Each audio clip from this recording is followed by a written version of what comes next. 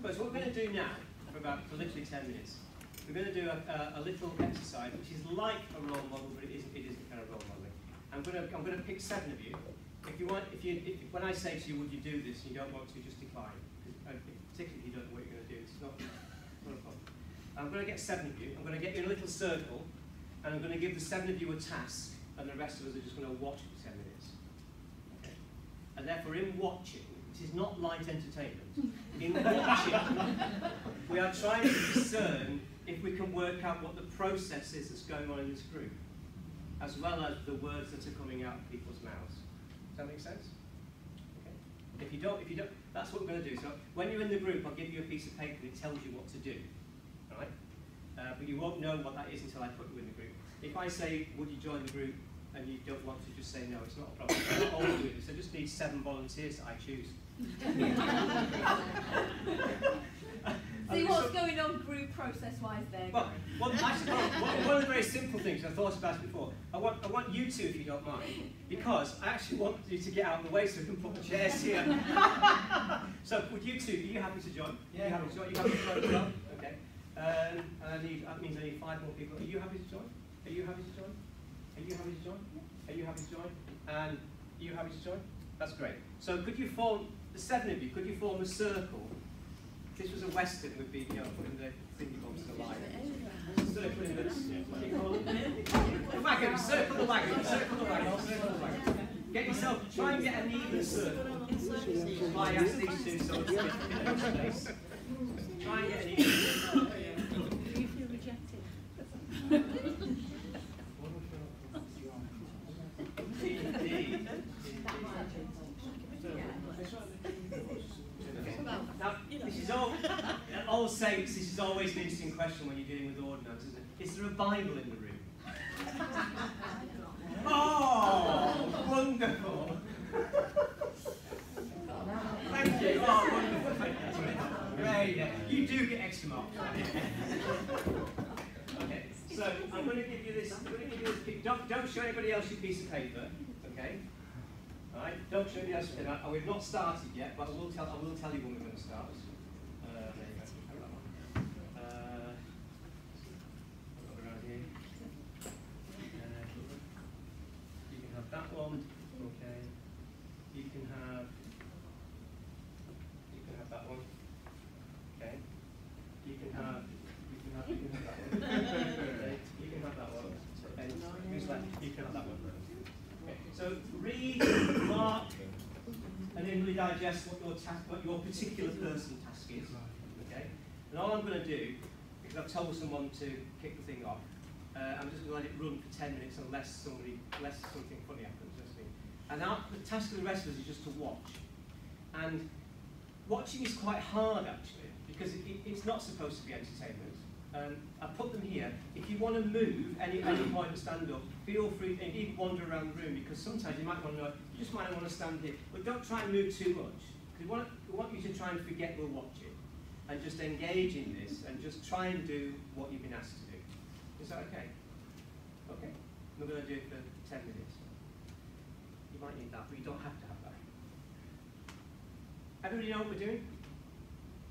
So we do our best on the outside not to interfere with what's going on the inside. Yeah? Okay. So can I just clarify that? Well, we've got a task for doing. I'll start you. Oh, sorry.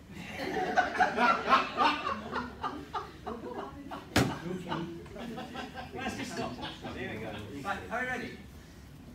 Everybody in position you can see from where you are? We're running for 10 minutes, then we'll kind of unpack it. Okay? Here we go then. What we're going to do this evening is we're going to have a study about the Beatitudes from the first 8 verses of Matthew's Gospel, chapter 5. We should do more. Well, we'll start with the first 8 and we'll see how we get on. So, is there somebody who would like to read the passage for us? Thank you. Sorry, can I just clarify how many? We're doing chapter 5, verses 1 to 10. Sorry, okay.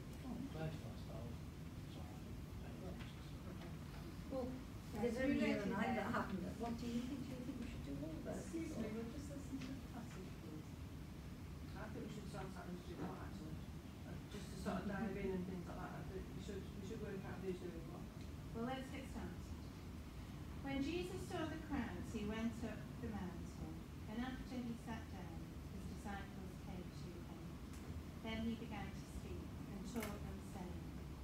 Blessed are the poor in spirit, for theirs is the kingdom of heaven. Blessed are those who mourn, for they will be comforted. Blessed are the meek, for they will inherit the earth. Blessed are those who hunger and thirst for righteousness, for they will be filled. Blessed are the merciful, for they will receive mercy. Blessed are the pure in heart, for they will see God. Thank you very much. So those are the verses that we have to reflect about. Is there one of them in particular that stood out to you? Well, it's obvious, isn't it? You explain that. Just to say what Jesus said, wasn't it? To say, put it in a sums up everything about what Jesus was. So tell me one thing from your thought that you thought was important. It's clear as mud, isn't it? Clear as mud. Yeah. Clear as egg what Jesus was saying there. Right, so Summed up in all that, what he said. thank you, but tell me one thing that you thought was important for you. Just one. Was it blessed are the poor in spirit? Everybody else clarified it as well. No, I'm interested to hear that. But you don't. Would anybody else like to tell me one thing that they thought stood out? And it's you, thank you. When you read it, what struck you? Well, I'm not sure sometimes what poor in spirit means, so what do other people think that that might mean?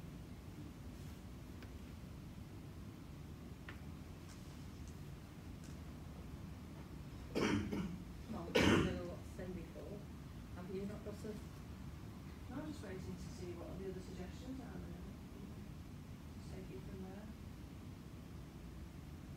It's very clear. Summing it up is what Jesus is talking about there. Is that those that are poor in spirit? You don't work that one out. Well, that's why I'm asking the question, really. I'm not sure. What do you think? What do you think? We need to be clear about this, don't we? Yeah, yeah.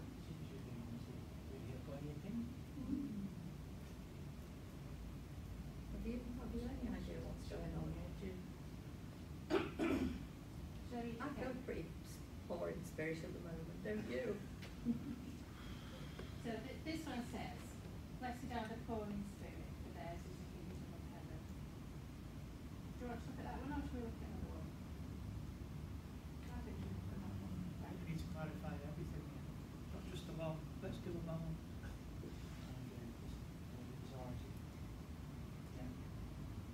And let's have a consensus of opinion.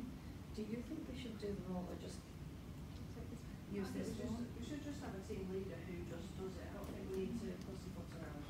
Just have someone make a decision. I think you've got it a second. Excuse me. Thank you.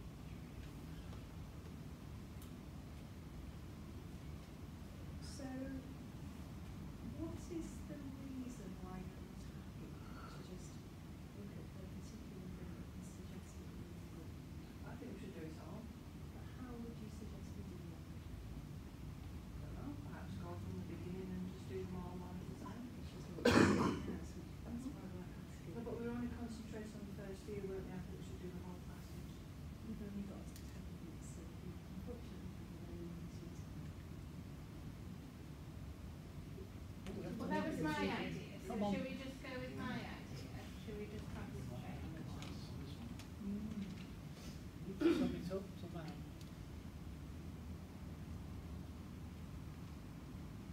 I think we're reaching a point where we're actually having difficulty continuing. So maybe it would be better if we had a few minutes to just have a break and then come back to it and see whether we're ready to focus. I think we should carry on. Is that what you meant? Let's be clear on this. Something out of this at least.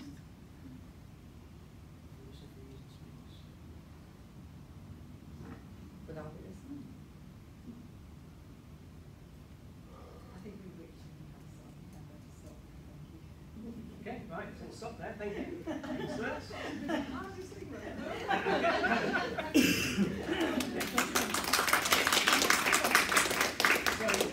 do this in separate And stages. your Kennedy nominee is. Don't tell people what your thing was yet, but before we do anything else, if any of you just need to do anything, just, this wasn't a role play, but it does do things to people. You don't need, any of you need to do anything right now, just to sort of say, I am a nice person, I won't remind me, be nice. Thank you. Are you all okay? You all right? Yeah. You okay? I think the difficulty Yeah. for me was that I didn't know everybody's name. Yeah, So, yeah, sure. Yeah, It's a the thing I process. was asked to do, yeah, Yeah, the thing it's a I was process, asked yeah. to do Okay, was don't harder. No, I'm yeah, not, okay, but it okay. was harder Yeah. because I didn't know Right. everybody's name. So those of you who are watching, can any of you discern what you think any of these people might have been, what the process might have been going on? Because they were told to do certain things. Anybody work out who was doing what? Well, I think it used to be, what I found hilarious was Jane played someone who didn't have an opinion. I didn't find that at all. Thank you, Simon. So what do you think was going on with Jane then? Well, she didn't want to say anything. Right, okay. I've never said that about Jane before. She didn't want to say anything. And it is, as a process, it can be extremely disruptive, can't it? But the group has to decide how to do it. Nobody encouraged James to say anything. Yeah. So what your pieces of paper say? Do not speak, try not to Try, speak. try not to speak. Yeah. Somebody else in the group? What do you think they were trying to do? Nicola wanted Yeah. to lead, even though Fran was the leader. Okay. Why do you think she wanted to lead? No. Anybody else? On that? Group dynamics, Yeah. isn't it? You have dissenters, you have. Yeah, but what was in the Nicola person that The she wanted to Nicola lead? What was person, any idea what was going on? Why was she doing that? Yeah, it could be. Yeah. And this is interesting because the way you discern what Nicola did is how you discern it. You know what I mean? So what did your piece of kick actually say? Well, I found this really hard, Yes. so I was uncomfortable Yeah. when you gave it Yeah, to yeah. it. It said be the centre of attention. Yeah, but I thought you did quite well. We didn't hear that. Be the centre of attention. So again, you see the perceptions here. You know, the perception is that she wants to be the leader, because that's what we see. The process is, here's a person who wants to be the centre of attention. One way to be the centre of attention is to be the leader, or to jump up and down in the middle of the group. It doesn't matter. But what we see from the outside, we see something, we know some process is going on. Working out what the process is going on. And this is a fairly non-helpful process in the group as a whole, is it not, Fran? Yes. Yours was the easiest. What do you think Fran's job was supposed to be? What do you think Fran's job was supposed to be? To lead the Bible. To lead the Bible study, yeah, yes. Anybody else in the group? Go on. Chapel there, Yeah. kept wanting to clarify all the That's time. right, yeah. Can I clarify every time? Yeah, okay. So we've got, what, 3 more people left? I think Russ in the blue Yeah. in the corner there. Forgive me for saying this because sometimes Russ can appear disinterested, but he was deliberately playing a disinterested role, but he wasn't participating in this group or taking on what was getting To said. whom did he speak? And he was almost forming a subgroup with Steve. So what's that about? Any idea? Any idea what was going on? What do you think his brief might have been? Male, to talk to the male. Yeah, what was it actually? He's agreed. Ignore women. Ignore women. Okay. On the same moment, actually. Yes. And you know, for good or real, I've definitely been in situations like that. You know, I've been in situations. I was in a situation 4 or 5 years back where a student kept, you know, relating to me all the time and wouldn't relate to the person I was teaching with because of their gender. And you know, to me, it's pretty obvious. Fascinating thing was that some people in the room are furious and some people didn't notice. That's the kind of stuff I'm talking about. It's about how we actually tune ourselves to this. Yeah. So who have we got left? Yeah. Well, I thought mine was the hardest. Yeah, Can I sure, tell you? yeah, you Mine do. was the hardest thing in a group of ordinance. It says, try to enable people to speak. They never shut up. But you did have the opposite. try. You tried. I did try. Okay. But you were the only one that wasn't doing And it. finally, what was yours? Mine was hard because it's not my natural way of. Indeed, yeah. And I kept finding myself sort of second guessing them. Is this me play acting or? Sure, yeah. Because you challenged me and I thought, I can't do what I'm supposed to do. It's to block any suggestions made. And I couldn't. And I was trying to find other ways to put it. Really difficult because that's not my natural way to do things. So. Yeah. I mean, my big thank you to all 7 of you having a go. I'm surprised you didn't want to do that. So managed to do the 10 minutes. It was a good idea of yours to say, to put your hand up and say, we've had enough of this. We've only done this Bible study, we've been going for 6 minutes. And it felt like an hour. It feels like an hour. You know what I mean? And yet you can see an awful kind of lot of stuff. We weren't very focused on the task, so to speak, though, were we, the actual Bible? Well, More interested in the group process because it's told to act in a certain way. Well, I'll tell you what's fascinating, Nicola, because I appreciate that you said you would find yours hard to do. When I've done this exercise before, some people, turn into the kind of, the circus jester and keep jumping around all the time and shouting me, whatever it might be. But this is the first time, I've done this about 5 times now, this is the first time I've ever had the passage read. Most groups don't get that far. But what did you do? You jumped in 2 feet, got the Bible and started reading the passage because you wanted to be the centre of attention. So in actual fact, the group actually heard the passage. I've done this before, we never even heard the passage. Because someone said, why are we doing that? Why are we doing that? You know what I mean? So you acted very, your character acted very, very decisively. And then there was this little interaction, wasn't it, about who had the Bible? That was, you wanted it to end up in pieces. You just ripped out of it. You could have ripped out massive the Bible and left the Bible back, couldn't you? Because how do you get the control of the group back? Indeed, And I yeah. didn't know what else to do, actually. That's right, sure. And we looked at you as the leader, though. We all actually, like, well, what's Fran going to do next, kind of thing. I found myself looking to you for a cue as to what can I block next. It's quite funny because both of them was like the talking stick, didn't it? The cover of the Bible, you can say something. So you should read the Bible and have to chew away. And then we've got to ignore you. And even though what Nicola did was perceived in a particular way, in actual fact there was never any bit of leadership in this group. It was just full of dysfunctional people. But it also, initially, it was actually very helpful. Of course it was, yeah. Because you offered to do something which was going to help facilitate the group. Indeed, yes. So even though it then became a bit of a... That's a classic thing though, isn't it? There's a names of crabbing role or something, and what to do something, then you subvert that.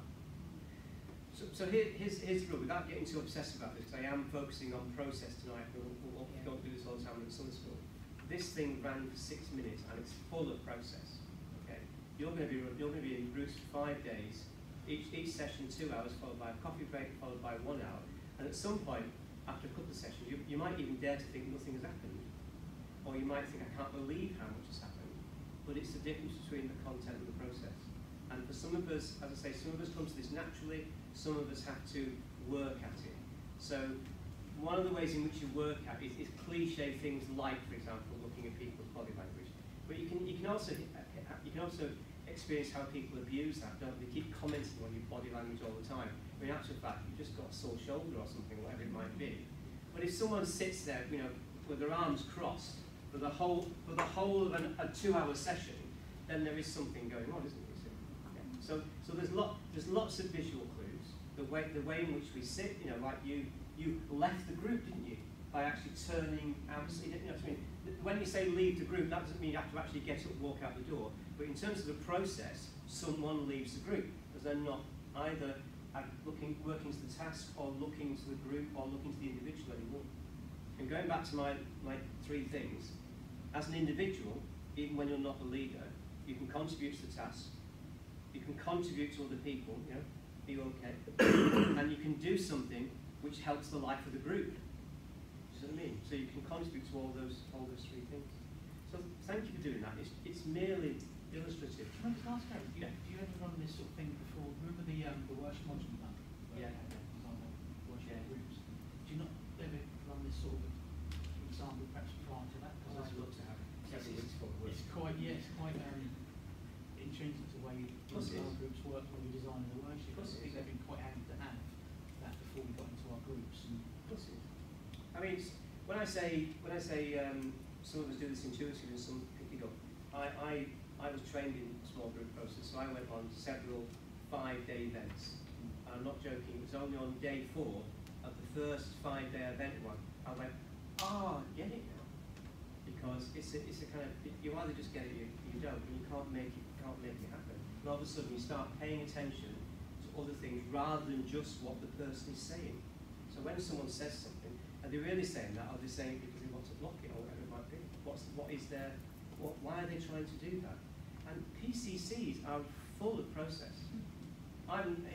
If you get a PCC that hasn't got any processing, you're really, really blessed. What it means is they've been working at their stuff so hard that they know each other so well that they're always on the task, because at the same time, they're always paying attention to each other. And you did try, didn't you, after about 2 minutes to try and ask what was going on, which is exactly the right thing to do. It's just that this is obviously impossible to handle. So thank you for that. I thought you'd managed it. That was really good. So a round of applause, I think. You don't like it?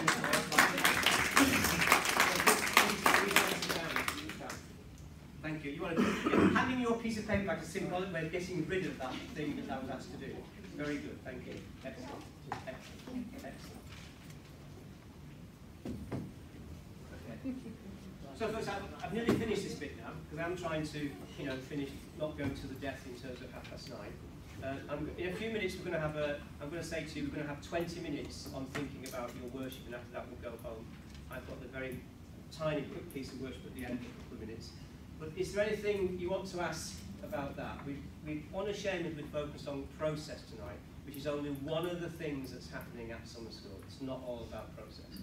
But in order to, for example, to lead a theological reflection, in order to lead a PCC meeting, in order to get 3 other people at church to paint the fence with you, you've not only got to understand what the task is, you've got to understand what's going on when they walk off with the paintball. It's as simple as that. So the process is as important as the task. And a lot of us, partly because of the way we're brought up, spend a lot of time just working in our heads with the content rather than thinking what's actually going on in the room here. That was a bizarre example.